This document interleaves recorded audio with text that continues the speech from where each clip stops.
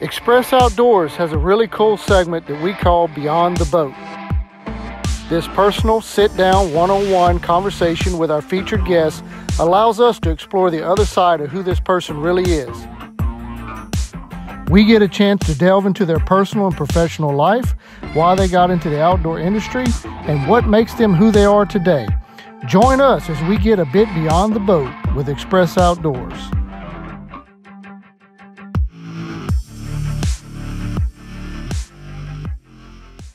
So we just wrapped up an alligator hunt here at Grosse, Savanne yesterday with Mark Copley of Strike King Lure Company and Lew's.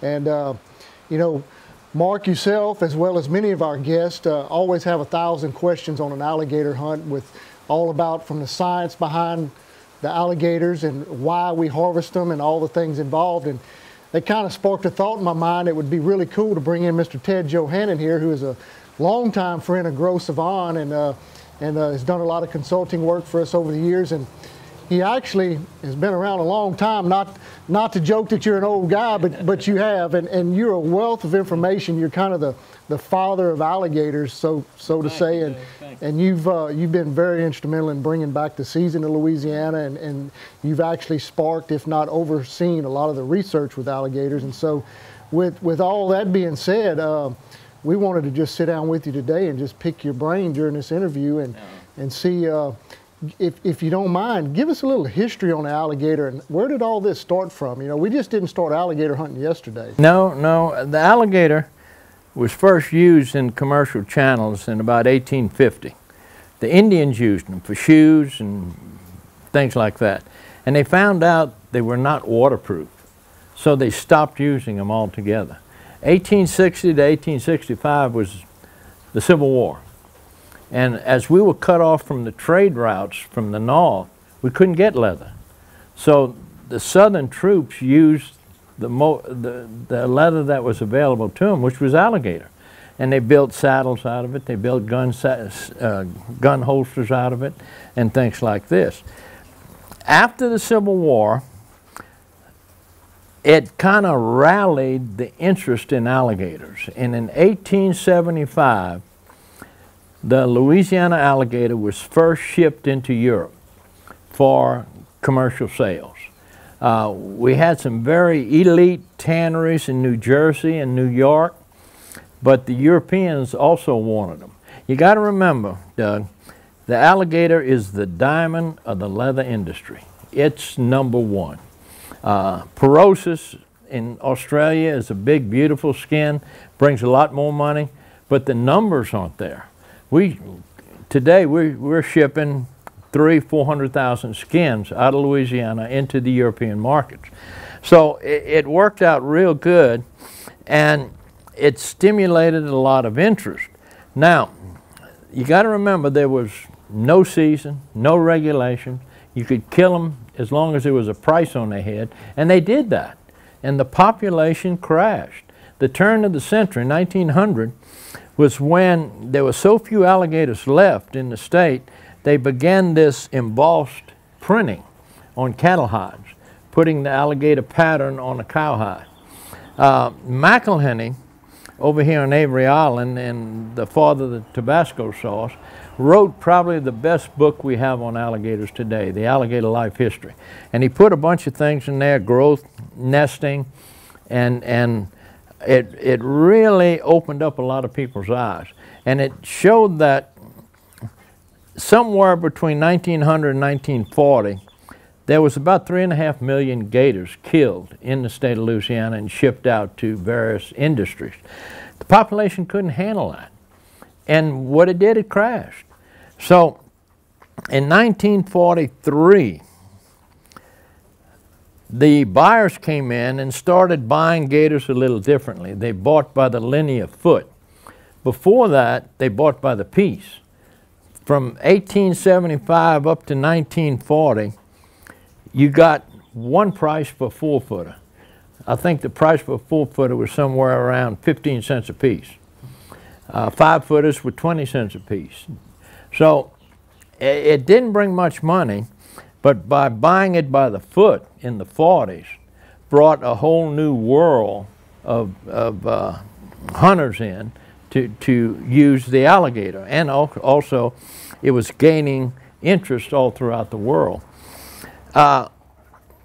In 1945, the state of Louisiana keeps severance tax records on every piece of fur that was sold and shipped, every alligator, and they charge a tax, 10 cents a piece, I think, something like that. But it gets them to go in there and look at those books to get numbers from these big buyers and tanners. And we, in 45, we shipped something like 50,000 alligators out of the state of Louisiana. 1960, 1,600. So you could see it just going down. So I started with the Department of Wildlife and Fisheries as a biologist at Rockefeller Refuge in 1960. I did my master's work there, and then they hired me on as a biologist in 63. And the season was closed in 1962 to protect the alligator and give it time to rebuild. So we went to the literature and tried to find out, how do you manage alligators? And there was absolutely nothing. You couldn't really hang your hat on any good concrete data. So we had to do it at Rockefeller. And it was, my whole career was spent on alligator research, and it was very interesting, very rewarding. But we developed methods of survey, we developed methods of movement, habitat preference, diets, nesting, spermatogenesis, ovulation, all these things that would affect the management of that alligator. And once we got it all done, and the season was closed from 1962 to 1972, in 1972, we were waist deep in alligators. We had to do something. Now, the community, the international community and the national communities, Fish and Wildlife Service and National Audubon and all these people, felt that the alligator could only be managed under total protection. He's not a renewable resource. You cannot harvest a long-lived animal like the alligator. It takes them 13, 14 years to reach sexual maturity. So you can't do it. It's too involved. But we felt we had a system.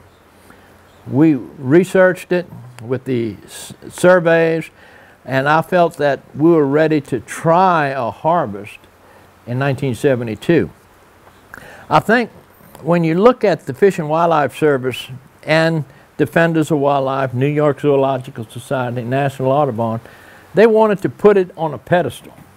We're just going to make it a non-renewable resource, and that's short-sighted. And the Fish and Wildlife Service is short-sighted at times. And we had lots of trouble getting the alligator moved to where we could harvest it. Again, going back to the early 60s, the book Silent Spring by Rachel Carson was published.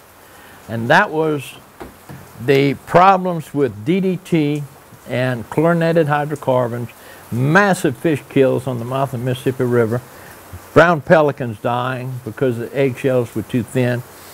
And so when we closed the alligator season and we asked the general public to help us protect them, they were ready because Rachel Carson already gave them the map how to do it. So it wasn't a big problem with us to put the alligator in a management program. Now, in December of 1973, President Nixon signed the Endangered Species Act for the alligator. Alligator was on it. So was it ever only endangered species, or was it just a threatened species? No, it was an endangered species in 1973, okay. And we could not hunt in 74. We had to get it off that.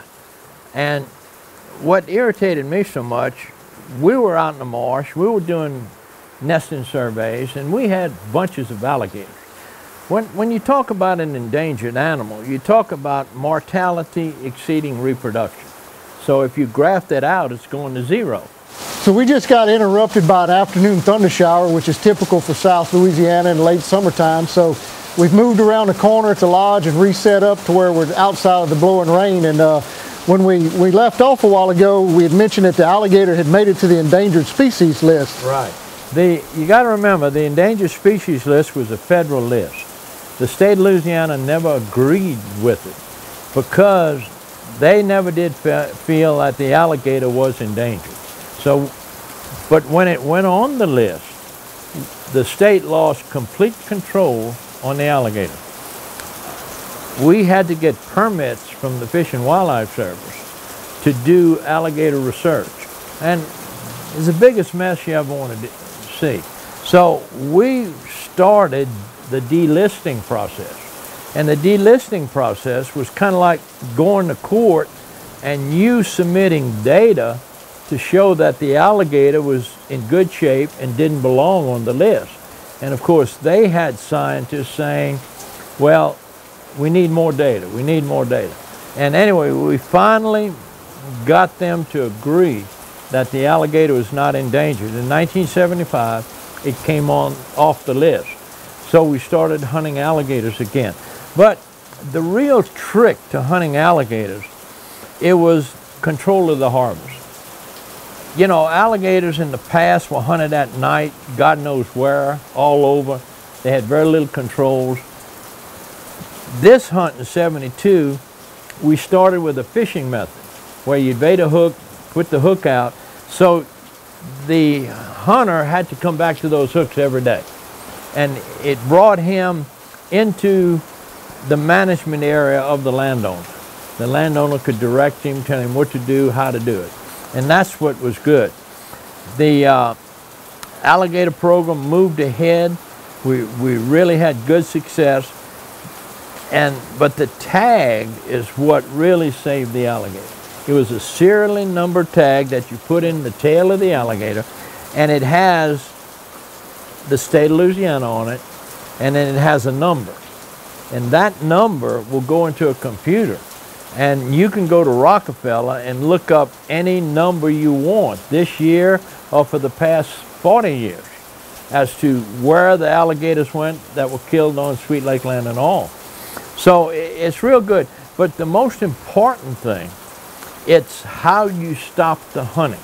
Once you get 3,000 alligator hunters out there killing every day, how do you stop them?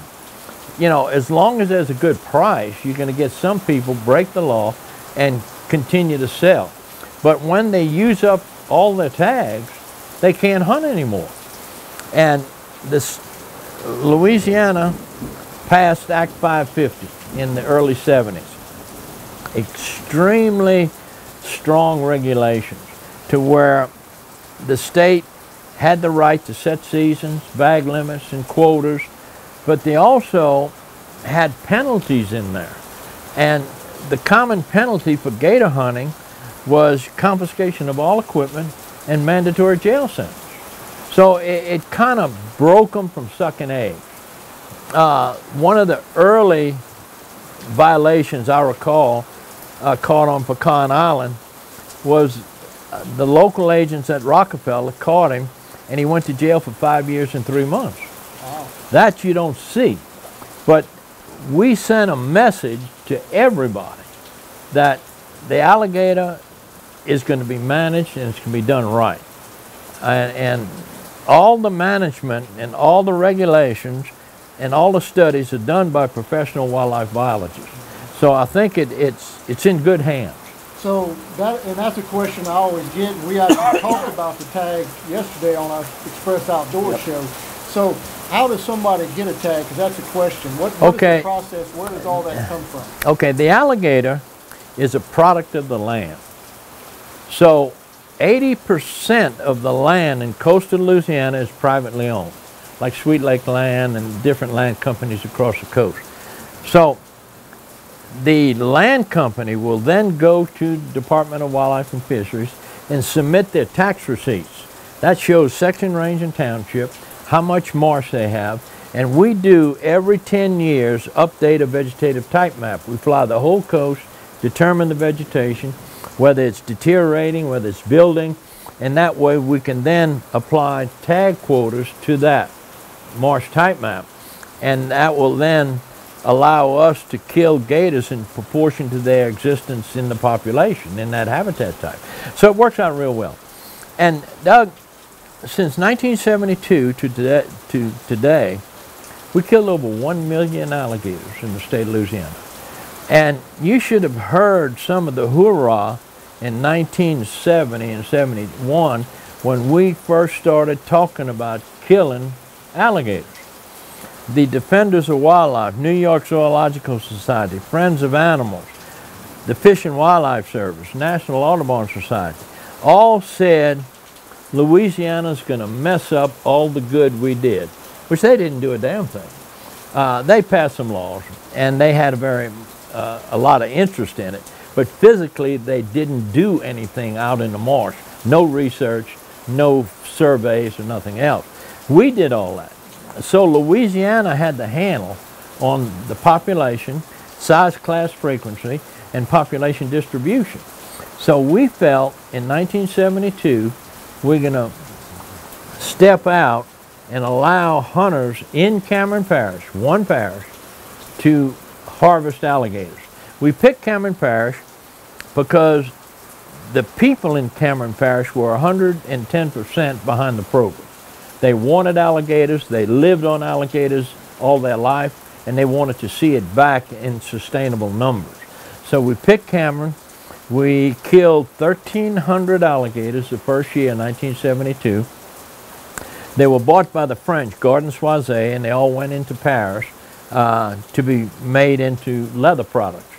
But ever since that, and the tags were recorded by the state. They were also recorded by the Fish and Wildlife Service when it left the state, and it also recorded by the Convention on International Treaties in the international market. So we kind of had the alligator in an enclosed system. There was no way for poachers to get in there. They couldn't break that system. And it worked real well. We've been hunting alligators since '72. Populations continue to increase at a rate of about 5 to 10% every year. Every year the population is going up, provided the habitat is good. Now, this summer we went through a drought period. Nesting wasn't as good as it was in the past, but that's an environmental issue. And once you start getting rains like this and start getting standing water, next spring it ought to be a good nesting year. So it worked out real well, and I think we were successful in showing that the alligator is renewable. When you look at, and we've been hunting since 1972, the size, class, frequency of the 9s, 10s, 11s, there's just as many of those animals showing up today as they did in 1972. So I think the recruitment is moving those big gators into those larger size classes faster than hunting mortality. So we got the right formula for the harvest. We're harvesting 3 to 5% of the total population. A very small percentage, but it's good enough. The landowner can make a few dollars. The hunters can make a few dollars in these local communities and keep these kids here. Keep them in Cameron Parish. Let them enjoy the beauty of Cameron Parish and some of the natural resources of Cameron Parish. So we've done, and it's worked out very well. Along with that, the QRPR, the Coastal Restoration Program, is rebuilding a lot of these coastal marshes. So they are rebuilding alligator habitat by the day. So this is helping the alligator. Right. And also too, the alligator is been produced for thousands of years. He's alive and well. He's not being over-harvested. And between the farming program, and I'll get into that a little later, and the wild harvest, we're generating over $100 million a year to the state of Louisiana. So I think the alligator is paying his way. Yeah. And not only is he helping himself, but all the organisms, the birds, the wading birds, the shorebirds, the ducks that use that ecosystem is benefiting from what the alligator is being what she's being paid for. Right. Now, if the general public wants to help an alligator, and I get that question a lot, how can we help? Well, I tell them, if you want to help an alligator, buy a handbag. Because that money comes down to the landowner, and he will then invest it back in marsh management, keeping these marshes wet and wild. Yeah. That's the future of the alligator. Yeah. And if we don't look out for the future, and if we continue to have this sustainable harvest, the alligator's going to be alive and well. You know, as a kid, I actually made my first hunt in 1977. I didn't, at the time, I was too young to really fully understand what was going on, and until I met you and talked about this, Yeah. I had no clue that it actually had just restarted the season only a few years before that. Right. So I kind of came in as a youngster on the beginning of the way we do Yeah. things now. And so you just mentioned handbags, and through Grosse, Savanne, a lot of our customers that harvest alligators will end up with a pair of boots or a handbag or That's belts. good.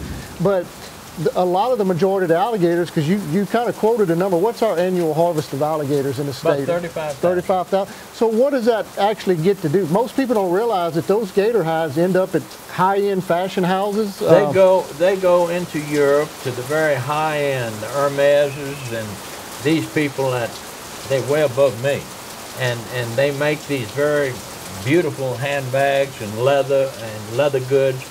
The farming industry all goes into the watch strap market. That's where they go. So it's interesting about, from my perspective as a biologist, we're harvesting alligators down to the nearest one. No other harvest program, you go out and you shoot a bunch of ducks every day, and you end up with a figure. But we can tell you before the season starts, we're going to harvest this many alligators. And that's the beauty part about the tag. Mm-hmm. And also, you can go to Europe and get a tag and come back and run it through Department of Wildlife and Fisheries computer. And those folks at Rockefeller, Lisa Ann, she can tell you exactly who that tag was issued to, what gator hunter killed it, and where it came from. Mm-hmm. So it's a lot of protection is built in. And that's the interesting part about the alligator program. And that's why it's successful. There are many, many people involved in the recovery of the alligator. No one person did it. The Act 550 took a bunch of smart lawyers to write it. It took a bunch of good court prosecution to book these guys and put them in jail. It also had a tremendous interest in the landowner to rebuild this population, because that was added income for them. Mm-hmm. So it was a lot of people involved. And that's trying to keep that interest alive is a big job. Mm. And you get these years when the prices are down a little bit, it's hard to stimulate these people to get out. But they do, because they love the marsh, they love hunting alligators, and that's their way of life. Yeah. They're going to do it. So I know one of the things 2 years ago when we used to hunt, you'd only catch what you could skin that day. Yeah. But nowadays the skinning, the art of skinning has gone away, because we actually sell the alligators whole now. Yeah. Because is that because of the meat aspect of it? The meat aspect is worth some years $1 million a year just off the meat. And the skins, the alligator, the whole carcass, are iced in trucks and brought to skinning sheds. They're professionals. They don't make a mistake. And if they do, their name's on that gator. So they won't be skinning long. And it helps out to get a uniform product out of the alligator. So it works out real well. But the farming end, some more about research, when we were doing mortality rates and life tables of alligators, how long they live, how many die each year, Dave Taylor, a biologist in Monroe, found out and did some tremendous work. He found out that 85% of the alligators from the egg to 4 feet long die every year. Think if you were running a business and you lost 85% of your business. You couldn't do it for very long, but alligators do this. So what we said when Dave found this out, I said, okay, rather than lose it, let's use it. let's make it legal for people to go out and pick these eggs up, pay the landowner, bring them into a farm, the guidelines that we wrote for the farm, so it'd be humane methods of slaughter and proper caring and hot water and all. And they are now producing 300,000 skins a year out of Louisiana. We're producing more skins than the entire continent of Africa. We're producing here in Louisiana.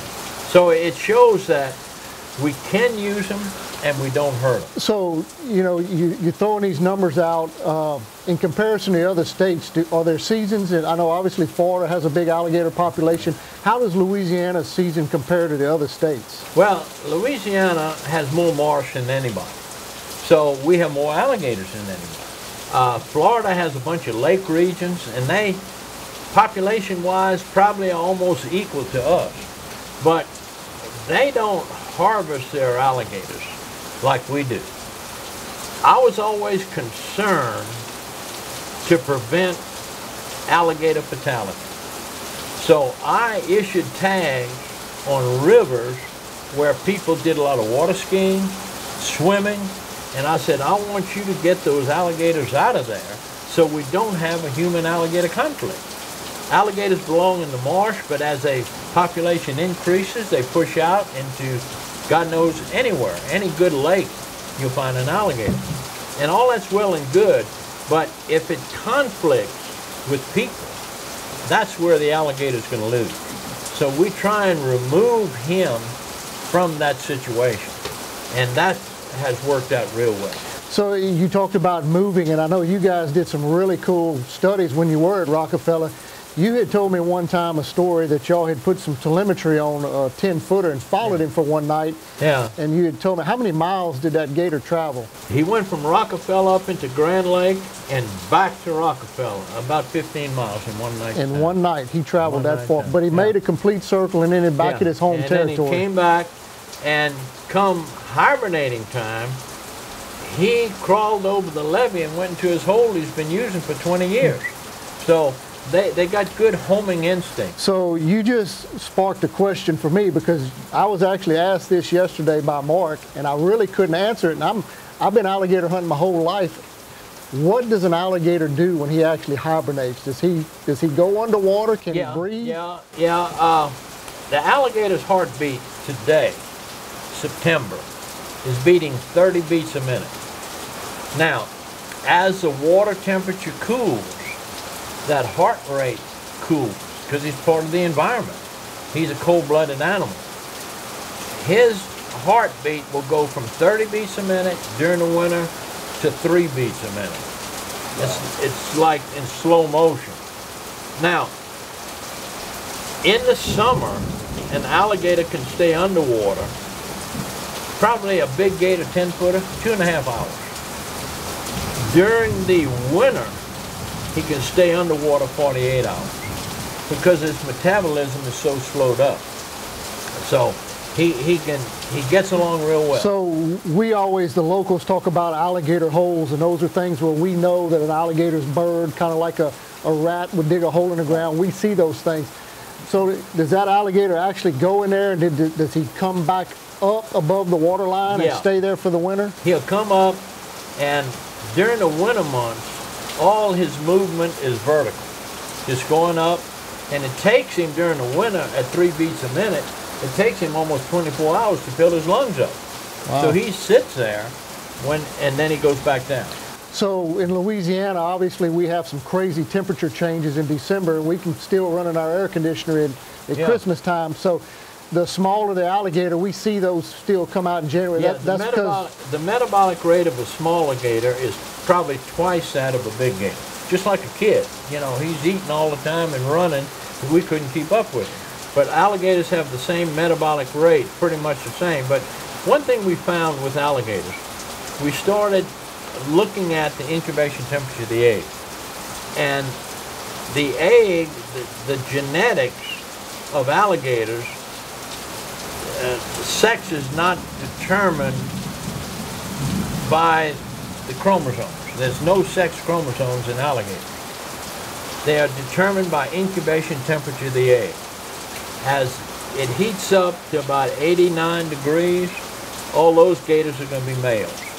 As it comes down to 85 degrees, all those alligators are going to be females. Now, it also involves their metabolic rate, how fast they grow, how much their heart beats, and how fast they convert food into energy.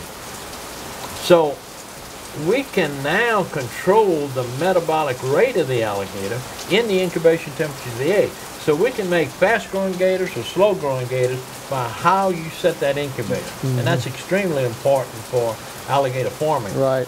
They can get, wild gator grows about 6 to 8 inches a year. So hatched out in September, in the early spring, he'll be about 8 to 10 inches long. Whereas a farm gator, picked up, hatched, and raised in controlled environment chamber in heated tanks, he'll be up to 4 feet long in a year. So the information you just gave us is based on the farming, ranching of an alligator. How does that relate back to the wild? An alligator actually makes a mound out of grass to lay her eggs, and, right. and those eggs are inside that fermenting material kind of being right. heated with those temperatures you talked about, gives you a variation right. of sexes. If you look at a clutch of alligator eggs, it's about the size of a soccer ball. And they lay 35, 36, 38 eggs.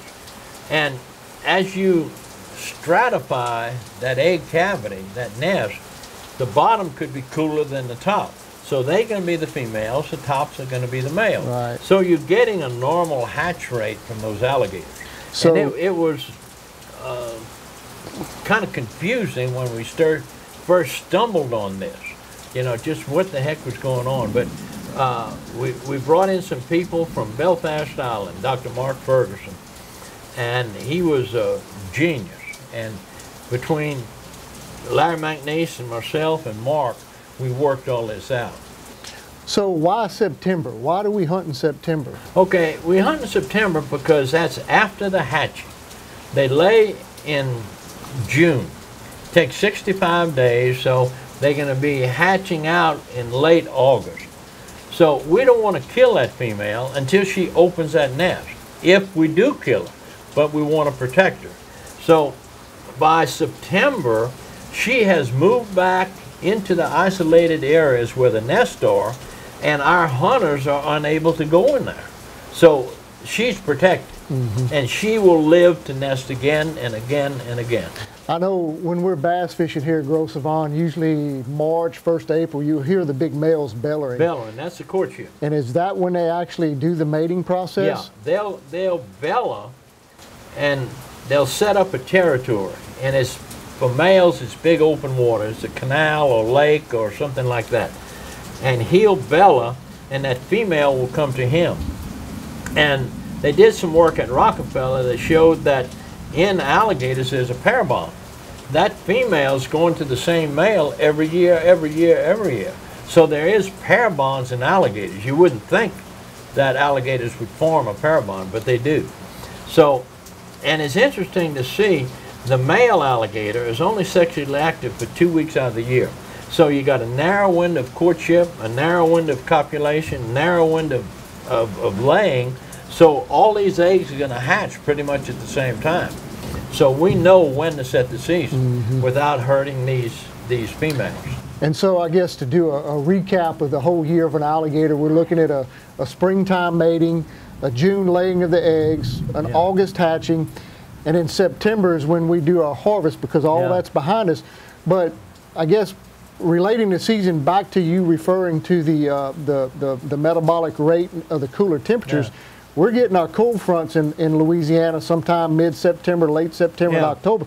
So if that season doesn't happen in the 1st of September, we risk cool fronts coming in where does that alligator quit eating? Yeah, what happens, the biggest alligator is the first one to quit eating. So your catch will be 5, 6, 7 footers. Your big 8, 9s, and 10s. And what they do, they go through hypoglycemic shock. All the sugar runs out of the blood. So they have no appetite. They may kill something, but they won't eat it. So that explains in September if we've had an early cool front and we get these 60-degree mornings, we don't catch near as many. We have to set more lines to That's catch right. the same Set alligators. more lines, and you're going to be catching smaller gators. But, you know, and sum it up, I think with the adequate regulations that we have protecting the alligator, and the interest the landowners have shown in protecting alligator habitat with the QIPR projects, coastal restoration projects, and also the good laws that we have governing the alligator. In Louisiana today, it's a damn good time to be an alligator. Talk a little bit about if this was to go away. We've worked so hard to get it back. What would be the detrimental side of it if it was to go and we weren't able to hunt? Yeah, if we managed under total protection, you say this is a sacred cow, we're not going to kill it.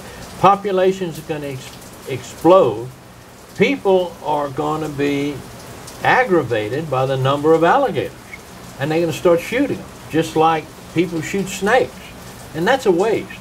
That animal could bring $200 and $300 to the landowner to put some of that money back into the land and keep it wet and wild. That's the important thing. That's why Louisiana Department of Wildlife and Fisheries went so far to establish an alligator season and pay for all of that research done at Rockefeller. So what you're saying, if we don't hunt them, it could become an all-out war on them, and exactly. they could be eliminated. Exactly, because the landowners, if they get too crowded, if they get into your fish and get into the duck blinds, and we had 2 big 10-footers caught under one duck blind on the same line. Wow. He bit one line, the other gator came to eat him, and he got twisted in the line, and when they pulled him up, there were 2 big 10-footers there. So that's going to happen. We don't want people to get hurt. We don't want dogs to get eaten. We got to live with the resource, and through science, we can then convey this information to the general public on how to live. How do you live with 2 million alligators in the state of Louisiana?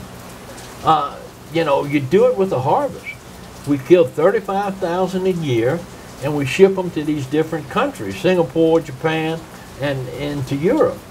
So it has a value, and that's what's keeping the alligator going. And that's what's keeping the landowner managing not only for alligators, but for ducks and fish and everything else. And saving the marsh. Exactly. That marsh is going to be here for our generation and the next generation and for the delight of unborn generations. That's the beauty part about it. Now, if it would be just put on in an ivory tower, no one would have any respect for it. And that's a tragedy. We don't want that to happen. So these guys with Xpress boats are actually from Arkansas, and we're starting to hear reports now that they have alligators in Arkansas. Have they always been there, or are they moving up there? On the southern tier of Arkansas, there's always been some alligators. And in the 2 counties into Oklahoma, there's been a few alligators. That's about the northern part of the range. The alligator, every so often you find an alligator in Reelfoot Lake in Tennessee. Yep, well, you're a Memphis guy. We've actually had, within the last 6 months or so, sightings of alligators in the Memphis area. Yeah, okay, but what happens, Mother Nature controls that. As that water freezes over, that alligator goes into hibernation, and he's not strong. He can't push through that ice. Some of them, when they feel the ice freezing around them, they go into an icing response. I've seen alligators in the marsh with the water frozen all around their nose, just sticking up in the marsh. Now, when that happens, his body temperature is brought down so low he gets pneumonia. He'll haul out on the bank, and I've walked up on some big 10, 11, 12-footers, bleeding from the nose because his lungs are full of blood, and he's gonna die. So that's what regulates the northern movement of alligators. He's in a subtropical climate. Crocs have to live in tropics. They cannot hibernate. So if you brought a croc here, he'd do fine in the summer, but he'd die in the winter. Right. Yeah. That's why you don't have crocs here in Louisiana. And there are some crocs in Florida, like in the furthest down near the Keys. In the very tip of Florida, you have the American croc. And it's a nice big croc, but it lives in the very southern tip of Florida. It never freezes. It's almost like a tropical climate. Right. In fact, Florida is now having problems with these big snakes they're letting go because they can live in there. And the alligator, the croc is the same thing. It can live there, but it can't move very far north. So, you know, we could talk for days on this, and you can tell he's a wealth of information. What a wealth. But I got to ask one more question before we wrap this interview up. And Mark had the privilege of shooting one yesterday right at 10 foot, and everybody that gets a big one, they automatically say, how old is that alligator? Yeah. How long does an alligator live? A 10-footer would probably be somewhere around 15 to 20 years old. And for him to grow from 10 foot to 11 foot, it probably takes a 10-footer 8 years to do that. Wow. Yeah. Okay, but when you look at the alligator, the mass of the alligator, he's growing in width. He's not growing in total length. So he's putting on 150 pounds in width and only growing 2 inches. So that's why alligators live to be very old and do quite well. We developed methods of aging alligators. Anything that hibernates has a slow growing period and a summer a fast growing period. He lays down annual rings just like a tree. You could look at it and see these annual rings. It's confusing because you got to know what false annuli are. And where would those rings show up at? At the long bone in the leg. Good. So we can cut it real thin, project light through it, and you can see these rings. It helps when you have a known age animal to compare it to and say, well, this isn't an annual ring. This was a drought we had, and he slowed up his growth because it was a drought. So you have to kind of play it by ear. But the big 12-footers could be 35, 40 years old. Wow. Yeah. Yeah. Man, it's tremendous information, and I think, you know, give you a prime example here at Grosse, Savanne. We just finished our last day of alligator season today, and we ran almost 100 people here. We had Canada represented. We had some doctors from Houston that were actually from China. Oh. We had Oklahoma, North Carolina, Good. You name it. So we've got a broad spectrum of people that are interested in alligators, and of course they're all looking at the harvest end of it, but don't think people truly realize how much science has gone behind that. And I know the society, I know you're a very humble guy, but you are the guy that's really created a lot of this interest in this over the years. And so thank you, Doug, but there's a lot of good people like Larry McNeese and Alan Ensminger that worked with us in the trenches to convey to these anti-groups. That's the most challenging part of my position, to take a bunch of antis, don't hunt, don't fish, and don't like anybody who does hunt and fish. Yeah. And then to convince them it's to the benefit of the resource to kill 35,000 every year. They go through the roof. Yeah. You know, they just can't see it. But, like I said, the first 10 years of the alligator comeback was under total protection. But when you waist deep in alligators, you better do something, because you're about to lose the whole program, and that's what we did. Well, we certainly thank you for your time. I mean, this has been a really cool thing. As much as I've been involved in it, I still learn something every time I talk to him, and certainly hope the viewers of Xpress Outdoors have learned something today that they can take back home and learn that exactly what's going on with alligators and why we do what we do. And it's not just a hunt or harvest. There's science behind it. And so the whole thing about alligators, or any wildlife, there's natural mortality taking place every year. And we know so many alligators are going to die. Fish die, people die. You can't prevent that. So you run mortality curves. And if we can lose 10 to 15% of the alligators, why can't we harvest part of that population that's going to die anyway? We're supplementing natural mortality with hunting mortality. That's what hunting's all about. I don't care if it's fish, I don't care if it's ducks or deer or anything else. And we're just as professionals, you know how much to harvest without hurting the overall population. And that's where y'all come in. Y'all have been running hunting clubs for 15, 20 years and doing a great job. And we still waist deep in alligators, fish, and ducks. So it's not hurting.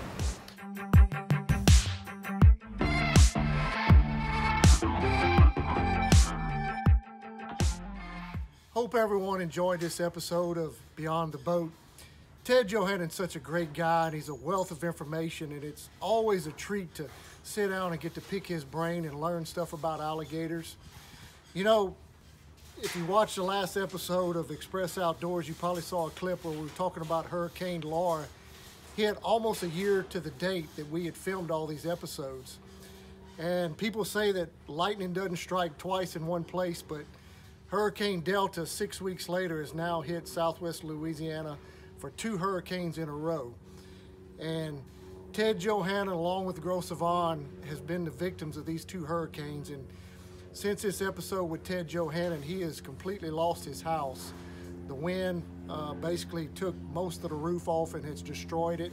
And he's currently living in a travel trailer and says he's determined to rebuild and enjoy southwest Louisiana again. So along with Grosse, Savanne, and all the damage that's in these areas right now in southwest Louisiana, we want to again reach out and thank everyone for their prayers and their thoughts. We've had a tremendous outreach of people wanting to help us, and we thank all of you guys for that. So just wanted to let y'all know that we are coming back. Our reopening has been a little bit delayed because now we've been hit with a double whammy. But Grosse, Savanne is going to be better than it ever was. We're going to continue to improve on the experience that we present. And again, we want to thank everybody for their thoughts and prayers, and we hope you continue watching Xpress Outdoors.